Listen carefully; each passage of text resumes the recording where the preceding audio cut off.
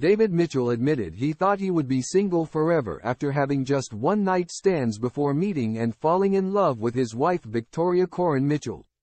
Comedian David Mitchell opened up about his love life before he met his wife, Victoria Coren Mitchell. The couple, who recently welcomed their second child, have been happily married since 2012, but David, 49, says he didn't have much luck with romance before she came along.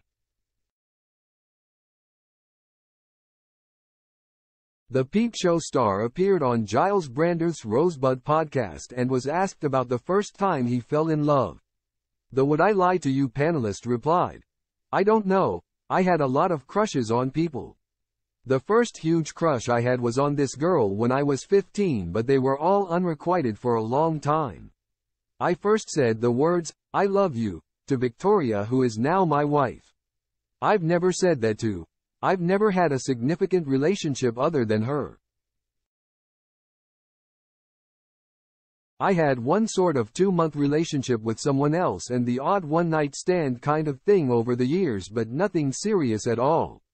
I thought that I'd probably be destined to be single, but it was very clear to me when I met Victoria that this was different. It was a long wait, but it was very easy, it was clear." David and Victoria met in 2007 at an after-party following the premiere of the blockbuster film, Stardust.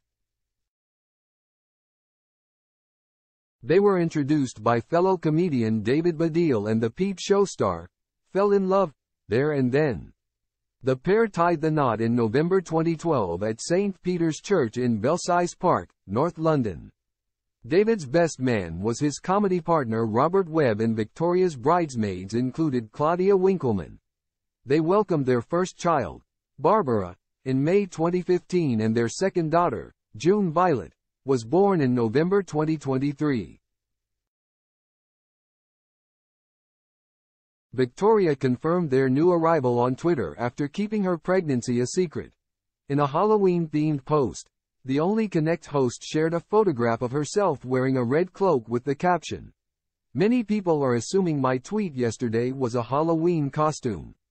Not at all. Last week I had a baby and nothing currently fits me except cloaks. Luckily, Only Connect is a pre-record. Happy All Saints Day."